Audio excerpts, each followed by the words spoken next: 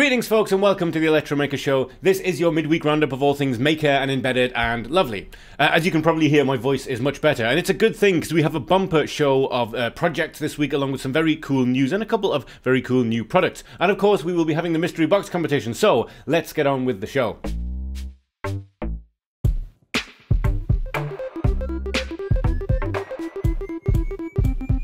So the beginning section of this show is going to be several projects of different types, but just before we get into that, last week I featured Waver, which is presumably how you pronounce WVR, the ESP32-powered audio module that I was very excited about, and judging by the comments, a lot of you were too. Now, as I mentioned last week, I covered it before I realized that the Kickstarter was over and therefore it wasn't available. That now has changed. And what has changed is Waver doesn't just have a Kickstarter page now, they also have their own website, which is wvr.cctv.fm, though I will of course link that in the description, and under the buy tab you can get all the different variations of Waver. If you're wondering what all these different variations are, that is all listed further down the Kickstarter page with descriptions of what all the different things are, all of which are very, very exciting. Anyway, I wanted to get on with the show, but I did want to cover the fact that we can get Waver now, as so many of you asked about it, and I very much doubt it's the last you're going to hear of this board on this show. So moving on to the project. This week there is going to be a Pi Pico video, but I tried to have a week where we sort of maybe avoided some Pi Pico stuff. I understand that it is the new hotness, but by the same token we've been severely neglecting Arduino, and it's been a while since we've had any 3D printing on the show, so let's start with that.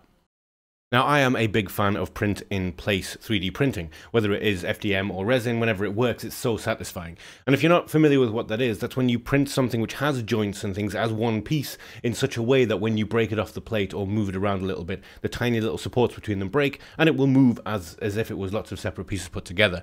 And if you don't quite get what I mean by that, this is what I mean. That's printed as one piece, but look, it's all already loose, and it's a very satisfying thing. And the fact that this is a giant isopod is pretty cool, because it's, I don't know, I think isopods are the coolest.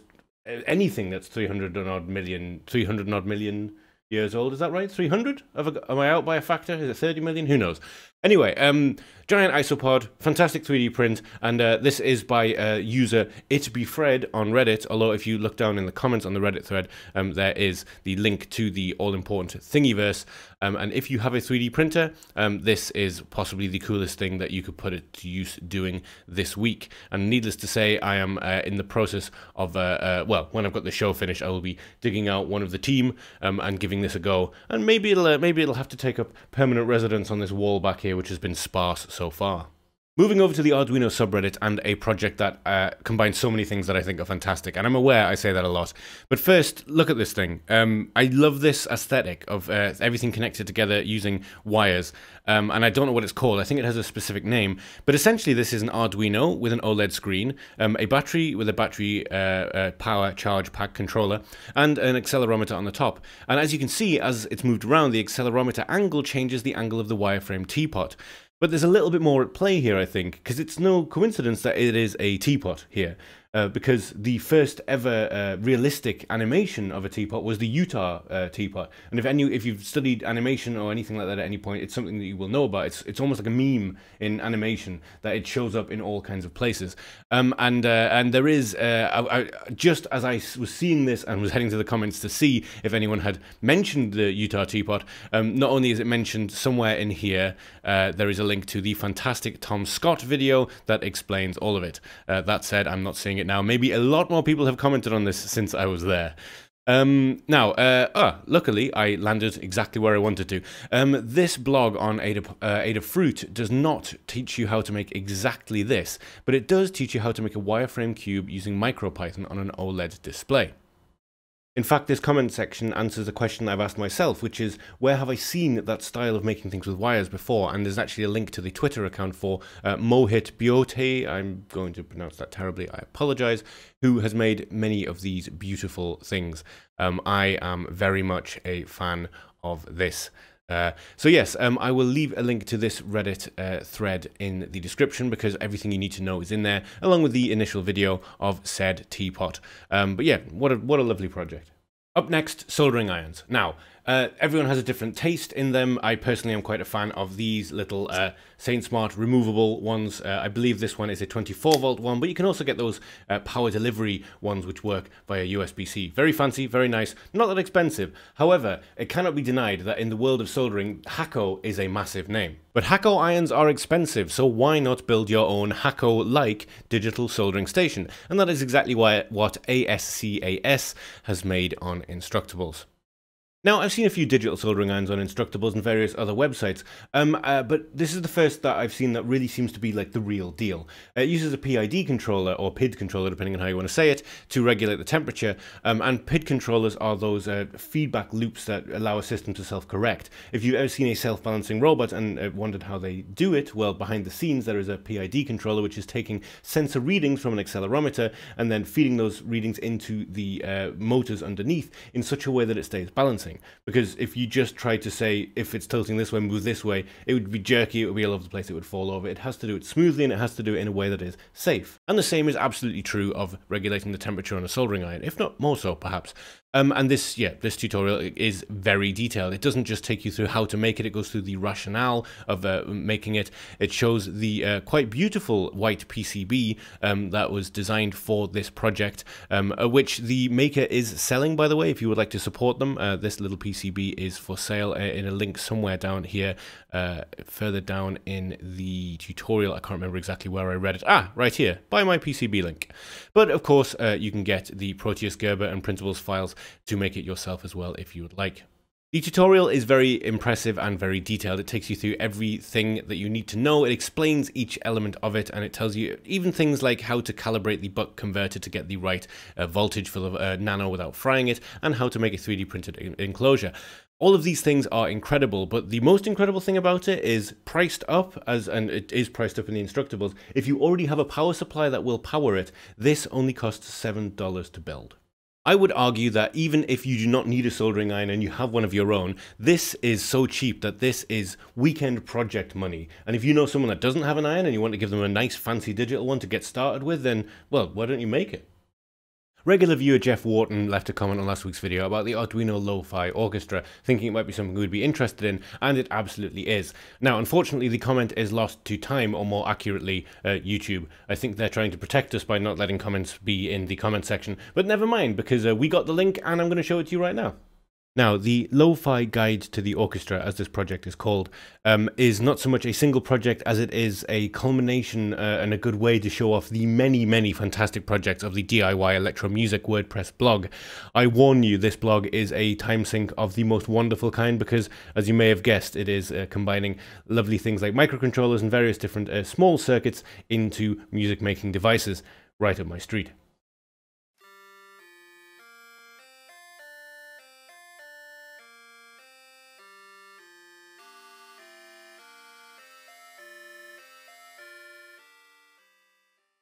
Now, needless to say, this video goes on to show off many other fantastic microcontroller-based devices for creating music, basically showing off most of the projects from this blog. And I think it is just a wonderful thing, and I'm very glad that you sent this through to us, Jeff. Thank you for making me aware of both this video, which is a joy in and of itself, this blog post that accompanies it, and everything else on the DIY Electro Music blog. I will be leaving a link to it in the description. As I said, my only thing to mind is that this is going to be a time sink for me. It is a fantastic blog, and what a wonderful idea, what a simple and fantastic way to show what you've been making, and yeah, I just love it. Up next, a project on the Electromaker website by Maker at Play, and this is an ESP32-powered Spotify player that uses RFID tags and plays through an Alexa dot speaker. Now, saying it like that doesn't really do it justice because, look, this thing is a real thing of beauty, really nicely built, made of maple and walnut, I think it says somewhere here, walnut and birdseed maple case. But what is going on here? Well, the RFID tags are stuck to actual CD cases. I don't know if you're like me, I have boxes of CDs because I used to collect CDs when I was young because that was the way I listened to music. Now, if I'm being honest, I don't think I own anything with a CD drive in it. It's all gone digital. And this allows those CDs to have a second lease of life. The RFID tag in the bottom of the CD case triggers the RFID reader. The ESP32 then makes a request to Spotify for whatever that album is, and if it exists, it will play it out of the Echo Dot, which is housed in the birch and maple box. I said birch, it's walnut and maple, isn't it? It's walnut and maple. There are a number of videos that take you through every aspect of making this, which is on the Maker at Play YouTube channel. Yes, it is just a great project. I really like it. I'm very familiar with these RFID reader boards. I've written tutorials on them in the past. If you ever wanted to get into RFID, this is the ubiquitous one that you can get for very, very little. They're in most Arduino starter kits. I'd suggest kind of getting a few example projects and messing around with it. It's not quite as terrifying as it may seem from the outside. These have got some fantastic libraries that abstract away all of the SPI stuff. And yeah, what a fantastic project, and what a nice way to give a new lease of life to the many, many CDs that, much like in my life, were being left at the wayside until now. Now, while I said this is going to be a more Pi Pico free show, at least just for this week, and we aren't getting away from the RP2040 so easily, because Pimoroni, who have made a whole swathe of RP2040 based boards, which we'll be looking at later in the show, have just put out the Tiny 2040. And Learn Embedded Systems, a YouTube channel we've featured before, is going to be doing a series of videos on the Tiny 2040. Now, this is just the introductory video. This is just talking about the hardware, talking about the ways that this might differ from the Pi Pico, apart from the obvious size and number of pins. Although you will be surprised, if I remember correctly, the Tiny 2040 actually exposes more analog inputs or something like that than the Pi Pico. I can't remember off the top of my head. Go and watch the video. He knows a lot more about it than I do. But I wanted to mention that that's the case, partially because we're going to be talking about the other Pimoroni boards today, and partially because I'm a big fan of the way Learn Embedded Systems teaches. Oh yes! Mystery box competition. So if you're not familiar with the mystery box competition, well, it's a box of mystery, and I give something away from the mystery box every week. So far, we've given away a wide range of different development boards and add-ons and peripherals. A lot of them are somewhat obscure and not like your average Arduinos or Raspberry Pis, although we've given away a Teensy and a few things like that as well too. And yeah, basically, I reach my hand into said box, and I grab a box from the box, and I pull out the box, and this is a box from Texas Instruments. Simple Link Dual Band CC1350. Well, dual band makes me think wireless communication. Literally the next word. Literally the next word on the box was wireless. Should have perhaps kept reading. Wireless MCU Launchpad Development Kit. Thank you for choosing Texas Instruments. Has this one been opened before? Ooh, someone's already had a little peek at this, so I'm just gonna have a wee peek myself. Ooh. Okay, so clearly this is a Texas Instruments evaluation board, but I don't know much about it, so I'm going to look it up and I'll give you a closer look in a moment. So I've looked it up quickly, and I was just thinking, rather than me trying to hold it out to the camera, which wouldn't work now, because as you may have noticed, the setup here is slightly different, and the light is now, yeah, it gets dark. I thought, why not set up another camera on the desk, huh? Yeah. You see, we're really breaking out the technology here. This USB webcam. Really breaking out the technology here. No, I thought this might be quite a nice way to show you the board. I have no idea if that's in focus. Let me make it big for you. There we are. So this is the Texas Instruments CC1350 launchpad, as you can see there. And it is a microcontroller which has a 32-bit ARM Cortex M3 processor on it, along with a Bluetooth Low Energy radio. And let me just read it for you. The Simple Link CC1350 wireless microcontroller launchpad development kit combines a sub 1 gigahertz with a Bluetooth Low Energy radio for the ultimate combination of easy mobile phone integration with long-range connectivity, including a 32-bit ARM Cortex M3 processor on a single chip. And this information I am reading to you is from the Texas Instruments website, unsurprisingly. And this is the Simple Link Dual Band CC1350 Wireless MCU Launchpad Development Kit, right here. I had a quick look up at this. As mentioned, 32-bit ARM Cortex chip with a lot of wireless stuff built in. The SDK user's guide for this is fantastic. I've had a very quick kind of skim through, but it's really good. And I noticed something in this that I did not know. I always thought that the IDE that TI provide, they have their own IDE called Code Composer Studio. There it is. I always thought you had to pay for that, and apparently you do not. You haven't had to since 2015. So yeah, you can set it up using Code Composer Studio, and of course you can use GCC as well if you'd like to do it that way. But yes, anyway, enough waffle from me. We have a prize. It's here on camera number 2. Fancy. But now we need a prize winner. And this week's winner is Mudhen, who is one of the several people who commented about the lovely little ESP32 audio boards we featured in last week's show. We will be telling you how you can get your hands on those, by the way. I've been in touch with the guy whose Kickstarter it is, and he's organising some kind of email or PayPal transactional way of doing that. As soon as I have the proper details, I will make sure that they are listed in the comments of the show. Some way or other, we will make sure that everyone that's asked about it knows. Anyway, congratulations, Mudhen. This prize will be on its way to you as soon as you get in touch with us, and we get in touch with you and the addresses and the things. As always, we appreciate your comments, whether or not you want to win things, but anyone who comments on our video is automatically put into the mystery box competition anyway, so it's sort of like win-win-win. I guess, let's get on with the show. We're going to close out this week's show with a few bits of news and some new products, but we're starting with The Secret Life of Machines. Now, if you're not familiar, this is a show that was on British television on Channel 4 in the late 80s and early 90s. I suspect I must have seen reruns of it, because I think I was a little bit older than that when I first came across it, but it is a show I have such fond memories of. It was a fantastic show that looked into different kinds of machinery, how they worked, had some fantastic animation in it, and it's something that you should definitely check out. Now, The Secret Life of Machines is, in essence, back. And by that, what I mean is that Tim Hunkin, who is a fantastic engineer and creator and the host of the original Secret Life of Machines, is back with a new series on YouTube called The Secret Life of Components. Now, this is just the kind of teaser for it. As it says, it's premiering on March 4th, and depending on when you're watching this, it's going to be premiering not long after this video goes live. Yeah, it's just... I'm very, very excited about this. As I said, I have incredibly fond memories of the original Secret Life of Machines, and this promises to be a fantastic educational resource, and just a fantastic view into the workshop of Tim Hunkin, who has never stopped creating wonderful things. Now, I've moved myself a little bit down and out of the way because, of course, I wanted to let this preview video play, but I also wanted to point out that the Secret Life of Machines episodes are now on YouTube in their in their entirety. I suggest, if you haven't seen it, if you somehow passed it by, or if maybe you're not from the UK and you're not familiar with it, to watch those episodes, because they are fantastic. They're dated now, of course, but that doesn't stop them being just wonderful.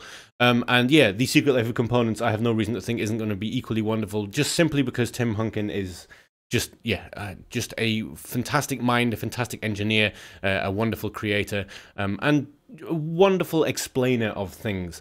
So I am very, very excited about this. I'm very much looking forward to it. Just what a wonderful thing. Big switch. I'm already excited about the big switch. Yeah, this is going to be great. Moving over now to a new laptop that will be coming soon called Framework. Now, this is a modular, repairable, upgradable laptop, and there have been a few sort of like hobby laptops like this. If you remember the MTN Reform, which was on Crowd Supply, which was, again, a completely open hardware project laptop, and this has some similarities, although it promises to be somewhat of a more full-fledged laptop, capable of running various operating systems, but there's a few notable features about it, one of which I think is so inventive. So Framework is a laptop, as it says, upgradable, repairable, and 100% yours. It has a regular laptop form factor, and there's quite a nice video here showing the ideology behind it. But yeah, as it says here, it's light, it has a 13.5-inch screen, it can have up to 11th gen Intel Core processors, which is significantly more powerful than any of these sort of put-together customizable laptops I've seen. Yeah, there's a few things about it that I find interesting, but this, I think, is my favorite part. Now, a lot of laptops only have 1 or 2 USB-C ports now, and in essence, this is the same, because, I mean, these look like USB-C connectors on the back, but the fact that they sit flush with the body of the laptop and are hot swappable like that is such a nice little touch. I completely understand if you think that looks a bit gimmicky, but I just think that's quite inventive. I've never seen anything quite like it. So I'll leave a link to it in the description. You can read the splash page for it. This isn't a funding website thing. This is, they're going to be selling it directly as far as I can tell, and there's no price or anything like that right now. It's only just been announced, and you can of course add your email if you want to get more news about it. But I thought it was definitely notable, worth covering, and yeah, I'll be following this one closely. Moving over to the Raspberry Pi blog, and they are celebrating Pi Day this year, as they always do. Raspberry Pi, Pi Day, fits together rather nicely. But this year they're doing something a little bit different. They are having a fundraising drive for Pi Day. And the fundraising drive is essentially to support the Raspberry Pi Foundation to do even more educational things, be that provide educational materials for educators, provide hardware to kids or anyone else who is learning using those materials. I think at this stage I don't really need to say that the Raspberry Pi Foundation have put a lot of effort into making this an open platform that anyone can learn from, and I think this is a very, very good way of raising a little bit more money to do exactly that. And the link in the first paragraph goes to this donation page where you can make a one-time or monthly donation. I thoroughly support the way Raspberry Pi approaches this. I know of several educators in the UK who have received quite a high level of support through Raspberry Pi Foundation and affiliates in terms of getting this kind of education into classrooms. I know someone personally who is a teacher in a fairly low income area who is basically being able to start their own coding club at their school simply because of the fact that there are people who are buying Raspberry Pi products and now donating to the Raspberry Pi Foundation. I will leave a link to this blog post in the description. Pi Day is coming up soon, and this is a really, really good way to celebrate it. Now, in terms of new-ish products, Pimoroni were one of the many companies that announced that they were going to be putting out boards based on the RP2040 microcontroller, the Raspberry Pi's new custom silicon chip. And of course, the Pi Pico has been the big news recently. I mentioned that there were going to be other boards from Pimoroni at the time, didn't really look into it. And I feel like it's worth coming back to because they're really putting out a plethora of really interesting stuff. Like the Tiny 2040, for example, that we mentioned earlier in the show, that Learn Embedded Systems will be doing a series on. And the Pico system, which I did briefly talk about, which is another handheld gaming system, but instead of having an ESP32 inside it, or having some kind of Arduino chip inside it, it is an RP2040 once again. And there are a number of other nice things like this little macro pad, and there is a Pi Pico audio pack, which of course is something I'm interested in seeing. I'm assuming it is a nice little DAC hat for the Pi Pico, and the display pack, which I think we have showed in a project before that someone's already made a game run on this. And then this nice LED matrix as well. There's just a load of things that Pimoroni are putting out about it. I think it's worth having a look at because while we're not in any particular holiday season right now, these seem like perfect gifts. In the same way that you might give someone an Arduino starter kit, these Pi Pico kits look very, very fun indeed. And ooh, a cute squishy silicone keypad. Ooh, I like that.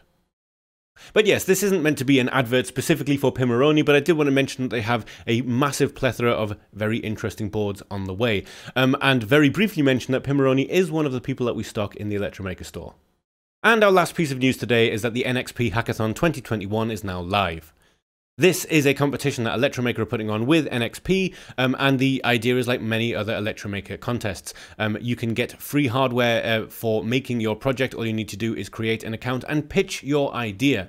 Again, as with other contests, there are cash prizes to be won. Out of the €2,000 prize pool, the winner will win €1,000, second and third place will win €500 each. But one of the things that I think some people might miss when it comes to these contests on Electromaker is that you can get the hardware for doing the contest by simply registering for an account and pitching what you think you could do with this hardware. The hackathon is a very open concept. You can read the page for exactly what that means, but basically you can build anything. And so yes, we have these two fantastic IMX RT crossover boards. I've played with both of them actually, the RT1020 and the RT1010. They're both development board kits.